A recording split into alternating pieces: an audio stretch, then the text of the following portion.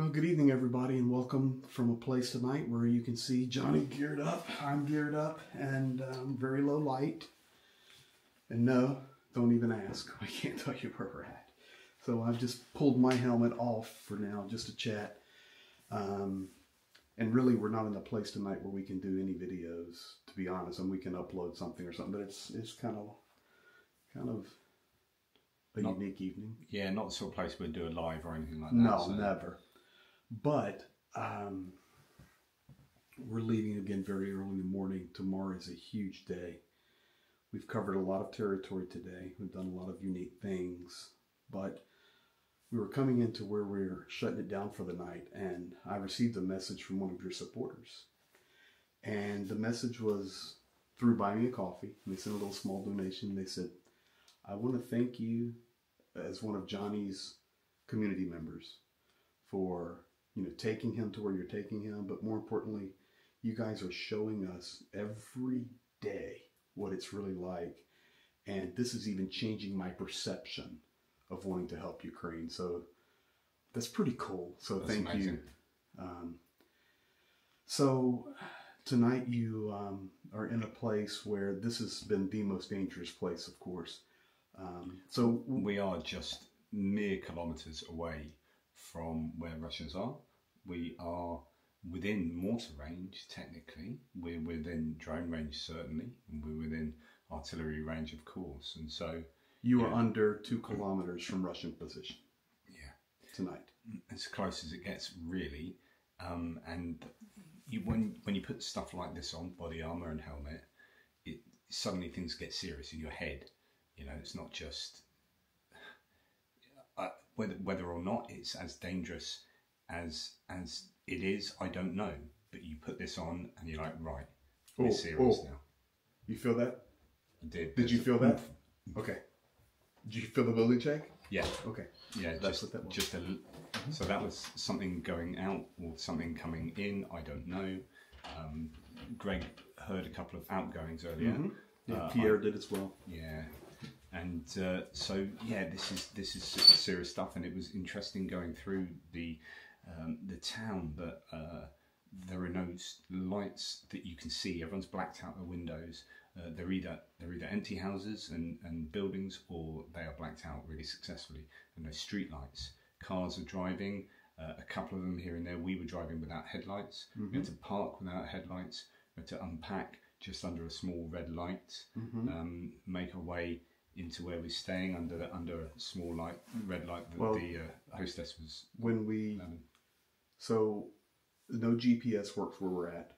So you guys that follow me, you know that Zhang and I, we run 3 GPSs, and one of those we run is offline maps. I just buy the whole kit and caboodle because I want to know where I'm going, and even that gets messed up. But I'll lock in the position on the offline. And we come and we get within 200 meters, and then you saw me hop out of the car. So the reason I hop out of the car or the truck, and I'm fully armored, because where I hopped at, line of sight to Russian positions is there, but it's completely black, no lights. I'm walking like right along the tree line of the road on purpose. And of course you saw no people. And what I'm actually doing is I'm going ahead to find the particular gate that we need to come through, where we're going to park our vehicle for security. And when I get to that gate, I don't turn the light on or nothing. I just hit, when you guys, you go to make a phone call and your screen just lights up. That's it. There's no flashlight, there's nothing. So I just hit the gate. Even then, Jen, you're in the car, because I was still in the car, mm-hmm. saying, his light's too bright. And it's on a lower setting. Yeah, a lower setting. Even then he was like, oh, Greg's light's his light's too bright. I mean, that's how careful Zhenya was being. And we had an experience earlier where we were not where we are now, and we were getting. Were you getting a cup of tea? Yes. Yes. He was getting a spot of tea, and we are ready. Sorry, Johnny, that you had to see that.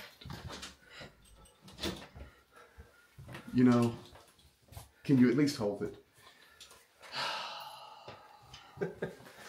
Small bite. This is... I don't know what this is. Yeah, just It is. some toy. It is. Useful. It's what we sleep with tonight, Johnny. This has got serious. The anti-gun man told him to gun. So It's not a problem. but we were there. Johnny was getting a spot of tea, and what was interesting is this lady came up and started talking with us, and I really appreciate you, because I think you have realized that where we've come to right now, there's no playing around. Not that we play around anywhere, but here it's no playing around. And I appreciate Johnny because he understood enough that when this lady started talking to us, and even she was talking in English, Zhenya and I immediately went on alert because of things she was saying and questions she was asking. For example, where would we be staying tonight? What are we doing? And it was like, okay, those are the wrong questions. They're never asked. And immediately my defense systems went up, and I was still kind and polite, and of course never answered. I told her we were staying in different places and completely gave her the bamboozle. But the reality is Johnny sensed it enough to go, okay, she's speaking English, but they're being very elusive, so I probably shouldn't be talking to her. And it's just like he knew. And so I really appreciate that of you, Johnny, because this one tonight's a little tight. Does this give you a different perception? Let me ask you this question. That weight that is on you right now, and by the way, you have the lightest plates. We bought you those plates for your trip here, and those are the lightest. Makes you realise that, imagine you're running around, in the mud, crawling around even, wearing this stuff as part of your everyday kit to wear. Mm-hmm. This is tough, isn't it? Could you imagine, so we got it cinched up, of course, and that's the way it's supposed to be. Could you imagine like another pack on your back and a gun over your shoulder and a med kit, and you're running with your lungs expanding? I mean, think about all of those things that we don't think about. Greg and Pierre were helping me on with this earlier, and it's in the dark. Like you all know, I've got primary progressive multiple sclerosis, so my balance isn't very good.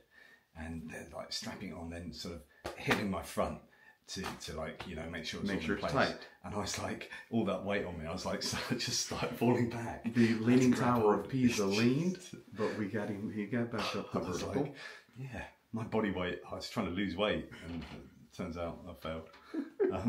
Johnny, getting real for you now? I've been trying to lose weight. Sorry, Johnny. Johnny is, we're laughing and having fun, but we are in a dangerous place tonight. So we've got Johnny geared up, everything is ready, and we're gonna get to the place we need to get to, get his special hat on, and we'll all be safe, and we'll be rolling in the dark. Oh, yeah. You guys will all be hearing about this later. Yeah, Johnny? I was not used to having weight on me, and he just slammed my chest because it's dark and I've got no frame of reference. With my MS, I just completely fell backwards there. We did practice putting on this helmet the other night. So beautiful. Yeah, but I'm going to fail, let's face it. Yeah. Can you feel the weight on you? Yeah. All right, so let me ask you a few questions here seriously now. What do you think? Think about soldiers out there running around trenches with that much weight on. Yeah. Is that crazy? It is not going to be easy. It's not going to be easy just to get you in the building. I mean, I'm struggling in Phil how to put this helmet on and clip it on. It's typical. Cool.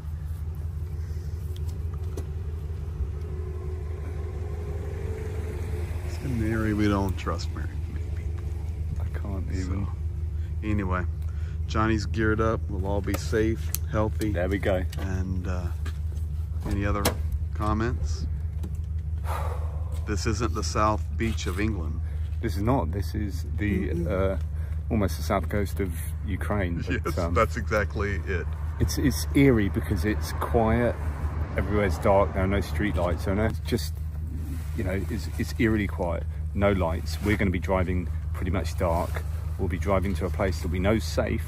It is safely positioned, and we are going to have to be operating inside where we're staying with lights dimmed, you know, keeping super careful with you know, we don't want to advertise ourselves as a collection of people in one place that could be interpreted as or foreigners or cameras or anything. Everything's hidden. Yeah, so we're just about to go dark. Yeah, so here you go, guys. This is really going to help Johnny understand, even to a greater degree, just the war in Ukraine and the experience we just had with the little granny there that's homeless.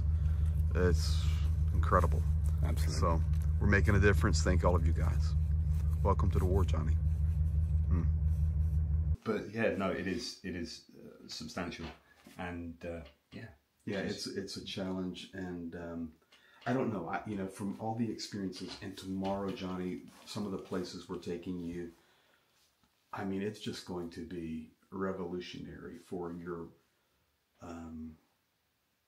It'll revolutionize your ability to tell the story like you do every day. And I think even tonight, when we had to go complete blackout, complete lack of normal comms, I'm through VPN through a double router actually, so connecting off something else. So, you know, we're good with that. But like all of our normal stuff, it's off. There's no lights. You know, you're where you're staying tonight, and we told you, okay,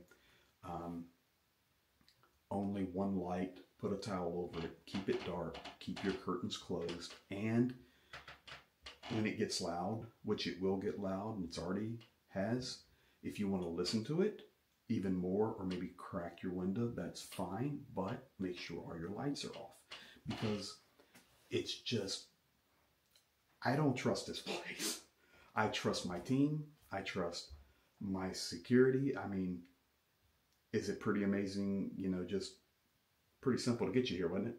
I mean, what was quite interesting. One other point of note is that we stopped off at a supermarket where we're at,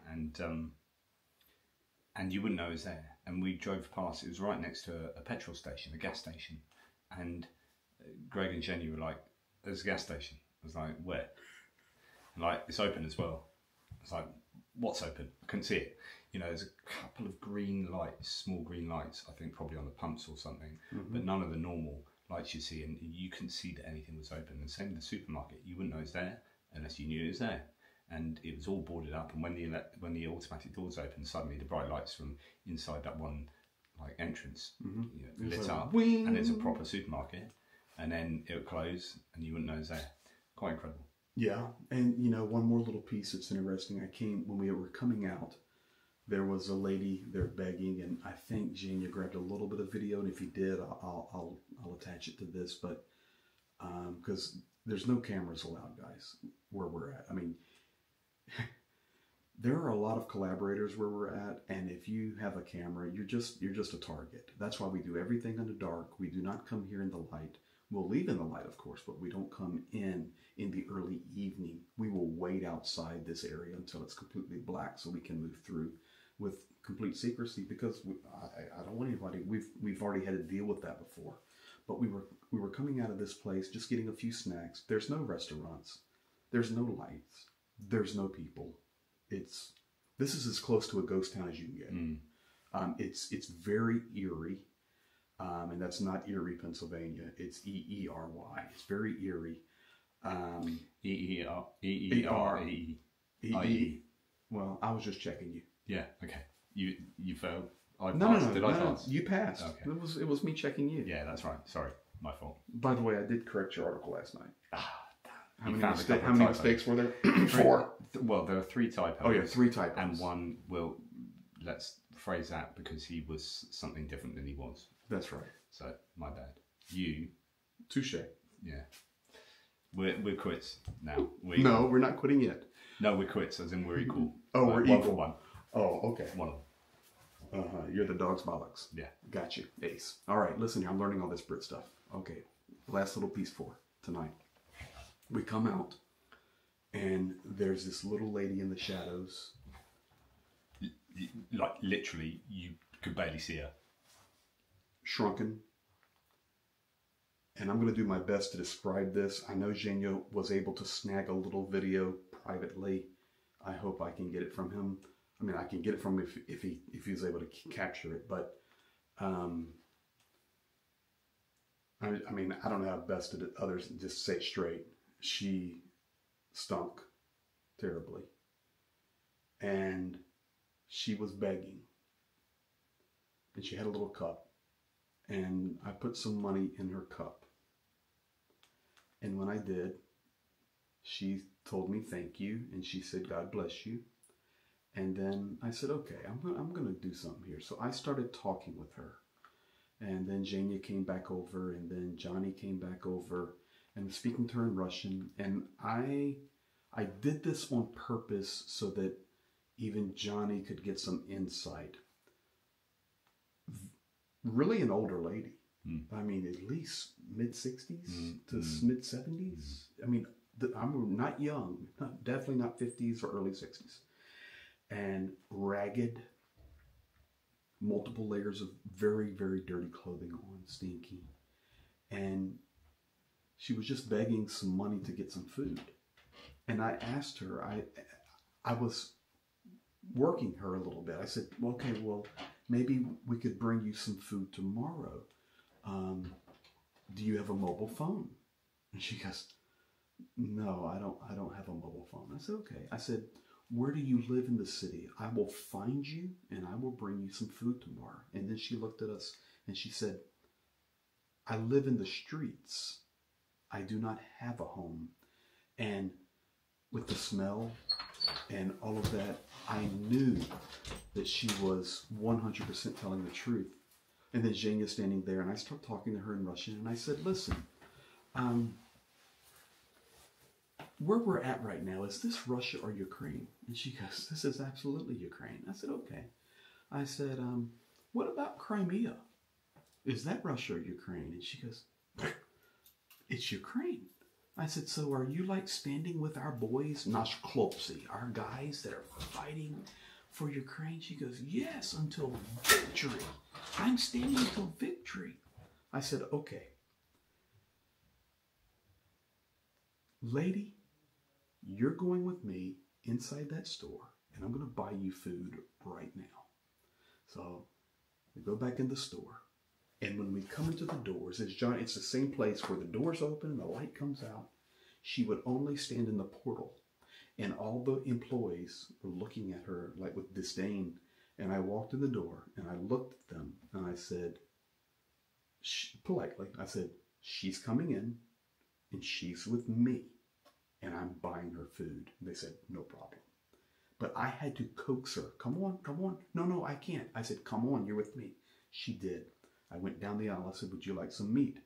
Yes, please. Got her some meat. Would you like some cheese with that? Yes. How about some bread? Yes. I said, and you know what a good granny needs? Because I was calling her Baba. I said, you know what a good granny needs?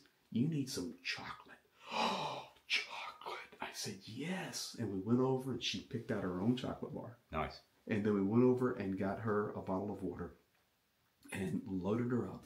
And we sent her along her way. And tonight, Johnny, while we have you in a dangerous place, but in a secure place for lodging, warm, she's out there in that street right now. Yeah.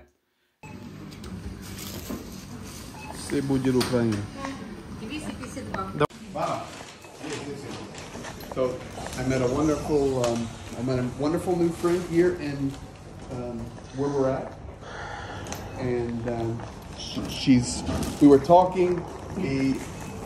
She's so happy that we're here to help and for Ukraine. And I was asking her, what's your opinions on this? And then as I was talking to her, I asked her, okay, give me your mobile phone number and we'll help give you some food. And she said, I don't have a mobile phone. I said, okay, well, where's your address? I'll bring you some food. She goes, I live in the streets. I said, okay, that's enough. And we come into this little grocery store. She wouldn't even come in because she's a street person. So I walk in, all the guys turn their nose up at her in here, and I said, listen, we are, she's with me, and I'm buying her dinner. So tonight she's got bread, chleb, Chocolate. Вот. We've got сыр, cheese, мясо и водички. So, hey, пусть Бог благословит вас и хороших снов и bon appetit. Дай Бог вам всем. Дай Бог, пусть Бог благословит вас. Слава Украина. Слава. Да. And it's just, And she had faith. She had faith that Ukraine would like prevail and also sort of sort things out, type thing. Is that what she Absolutely. said? Something She did. along those lines. she goes, we're going to fix it all. We're going to Yeah, solve that was it it. all. We're Yeah. going to solve it all. And she had hope. And I mean, she has nothing. So I think as we close out tonight, that's a great message for all of us. No matter, you know, we talked about a lot of politics today. And we really do agree on a lot of stuff. Not everything, but a lot of stuff. If the people of the world could have her attitude and be in that situation, the world would not be in the situation it is right now. This lady, homeless, in a war zone, in a very dangerous place, has hope. Yeah. May we all also have hope. Yeah, absolutely. Too true. Yeah, it's been quite an experience. Thank you for allowing me access to this experience. Tomorrow will be equally fascinating and rewarding, I hope, in many different ways. But yeah, this is another day in the country of Ukraine. Another day in the country of Ukraine. And tomorrow, going to be epic. Every day is epic, and I do not mean that like epic as in, you know, the good way of epic. I mean it as an epic as in new discoveries, new understanding, and you're just gonna see things. I mean, I know where I'm at, and you know where you're at, but I know where we're going tomorrow, but you don't yet. And I'm just telling you, Johnny, your world's gonna get rocked tomorrow. So it's gonna be awesome. Thank you, buddy. Appreciate you. Glad you, man. Appreciate Rick, Dr. Gertis, all of these wonderful people that support all of these channels, and we're all working together. My slogan is the best is yet to come, and I believe that. Good stuff. Yep. And so do I. And goodness me, we're going to work hard to make sure the best is yet to come. Daggone right. You want the first one or the second one tonight? The Slava or the good one? Good on. Okay.